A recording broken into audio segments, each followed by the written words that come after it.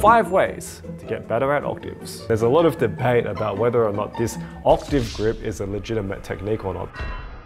Once you start practicing the transitioning more and more often, you find that it becomes more relaxed. Whether it's something as simple as rain dance, they all have double vertical octaves. Good morning, ladies and gentlemen. Welcome to another episode of This Studio. My name is Adam. It's time for the first one of the year. It is Central Park Info.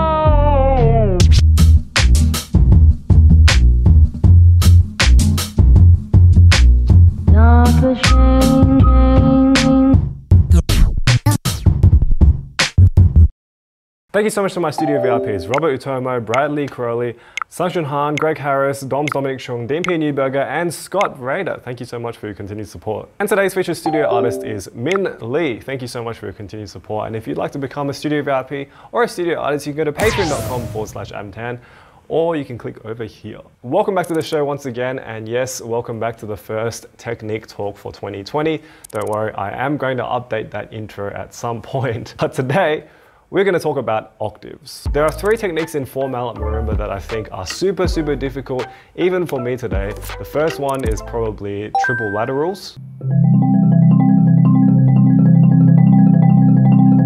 The second one will be the extension of the triple laterals, which is of course the one-handed roll. And the third concept, which is the topic of today's video, is of course double vertical octaves. And the thing is, as long as four-mallet marimba repertoire has existed, there have been perfect octaves in droves. Like every piece you play, whether it's from DCI, whether it's a virtuosic marimba solo like Khan Variations, whether it's something as simple as rain dance, they all have double vertical octaves. Why are double vertical octaves so popular in solo marimba repertoire? Why do we see them everywhere? Well, when you think about it, double vertical octaves are the most powerful, most sonorous, and most visually appealing technique that can be performed with just one hand on the marimba. In the last 4 years, I've tried to refine my octaves so that they become more efficient, more powerful, and they look better. And while it's not on the same level as some people,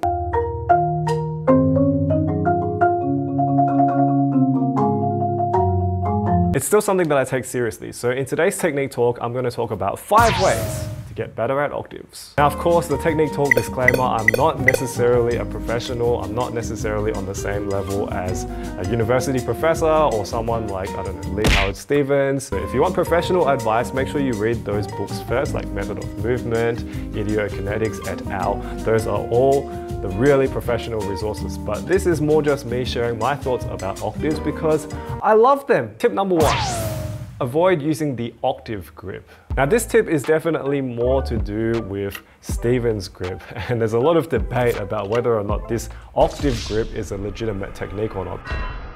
But basically what it is on Stevens grip, normally you put your thumb on the outside of the inside mallet, if that makes sense. But what the octave grip is basically a hybrid of traditional grip and burden grip, and it's basically putting your thumb on the inside of the mallet and using that thumb to push the inside mallet outwards so that it becomes wider. Now, as you might remember, last year I watched a marimba headcam of a DCI player from SCV.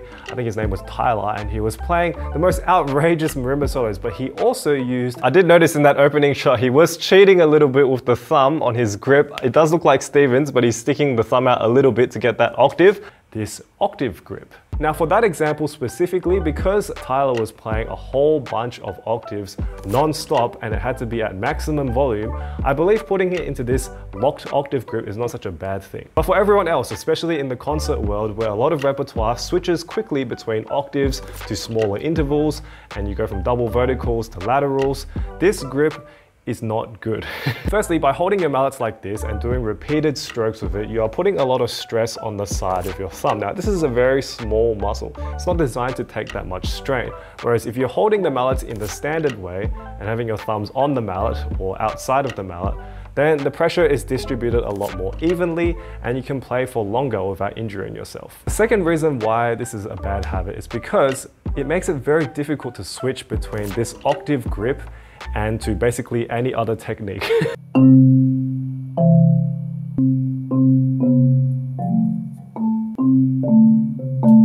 Like if you want to play a lateral, for example, you can't play a lateral very well because your thumb is not controlling the inside mallet. So it kind of just floats around like this. If you want to switch to any other interval and you need to roll the inside mallet, you have to first put your thumb on the outside of the mallet and then you can switch it. That's 2 steps. Ready? Watch this again. So the inside thumb goes outside and then you have to switch it, which makes the whole idea of moving intervals a 2-step process. Totally unnecessary. Whereas if your thumb is on the mallet and in control of the inside mallet as it's supposed to be, you can move to the smaller interval literally just like that.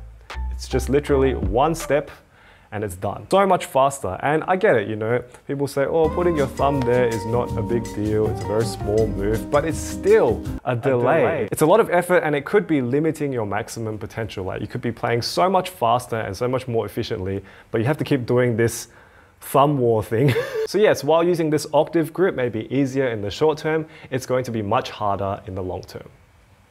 So don't do it. Tip number 2 is to build up your octaves gradually. Now actually the hardest thing about playing octaves is not holding the mallets in the octave position, because let's face it, anybody can put the mallets in the octave position. Even someone who doesn't know how to play marimba could put the mallets in the octave position after a certain amount of time and have it ready to go. What makes the octave position difficult is transitioning into that position and transitioning out of that position. Just like before with the thumb thing, it's really important that you start off by transitioning from easier intervals into the octave and back into those easier intervals. Let me show you. So for example, start off with a really comfortable interval. For most people, this will be something like a 5th, and then slowly extend it to a 6th, and then extend it to a 7th, extend it to an octave, and then back to the 7th, back to the 6th, and back to the 5th. And get used to this feeling of slowly edging it 1 bar at a time. Once you get really good at that, you can start practicing jumping from intervals. So start jumping from an octave to a 6th, and then an octave to a 5th. And do it really, really slowly at the start. Like take as much time as you need to do it because there's no point in rushing these things. And once you can do that, try and do really big jumps, like try transitioning from an octave to a 2nd. This idea of gradually transitioning is a technique used in a lot of marimba repertoire. There are many times where you need to switch between different intervals at different times because let's face it, octave grip, especially when you're first holding it, is not very nice. It's very, very tight and very uncomfortable. Once you start practicing the transitioning more and more often, you find that it becomes more relaxed. I find that now when I hold my mallets in the octave position, I'm not really holding it that tight at all. Like you could literally just take it out of my hands. Slow and steady wins the race. Tip number 3, practice your single stroke roll. Once you've gotten good at holding the octave and transitioning into the octave, the next thing you need to work on is of course getting power out of the octave. And the best way to get power when you're first starting out with octaves is from the wrist. Look at that wrist.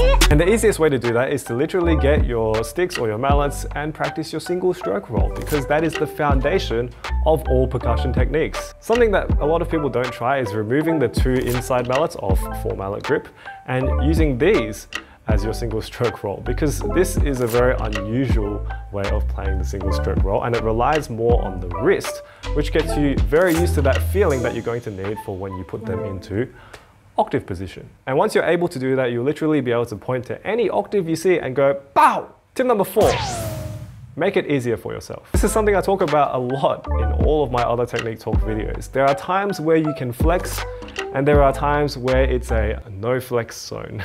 Okay, picture this. So you're going to the gym for the very first time and you want to use the weights, and you see the weights and you pick up the heaviest weight you see on display because your logic is, well, I can't physically lift this weight, but if I lift this one, my muscles will get bigger a lot faster. Nope. This is the same logic as people who always say that you should use heavy mallets when practicing new techniques. Why? So don't be afraid to use less complex, lighter mallets for when you're just practicing technique, because the last thing you need is more barriers getting into your way that are totally unnecessary. Use something light, use something 50-50, something that gives you a predictable sound. Don't use fancy multi-tone mallets. And then the second thing that you can do to make it easier for yourself is of course use mallet tape. Contrary to what a lot of people say on Facebook groups, using mallet tape is actually really good for this kind of stuff because it gives you an extra bit of confidence, it protects the shafts, it absorbs the sweat, and using octave position means you have to grip the mallet a little bit tighter, and that tighter grip can be really fatiguing over long periods of time. So using tape helps absorb the shock, helps make it a lot easier, and there's no shame in using it. Seriously, like so many people use it, whether it's people like students, whether it's people like university professors, whether it's people like true concert artist professionals, everyone uses mallet tape. Yes, simple things like that can make the experience easier for yourself, which leads me to tip number 5, the most important tip of all. Practice consistently. Don't expect your octaves to get good overnight. Just like any other percussion technique, you have to give it some time, you have to let the muscles develop. It's a slow process, but it can be a little bit more efficient and a little bit easier if you follow all of the ideas that I've given you. Even if you don't have a marimba, it might be good to just hold the mallets in your hand and just constantly rotate them and move them around like this and just get your hands to feel really loose. And that way when you get back to the instrument, you save a lot of time. But yeah, now I really like octaves, I use them a lot, and I hope these 5 tips will help you too. And if you enjoyed today's video, please give me a thumbs up. I'd really appreciate it so much. And I'd love to hear from you as well. Let me know down in the comments below.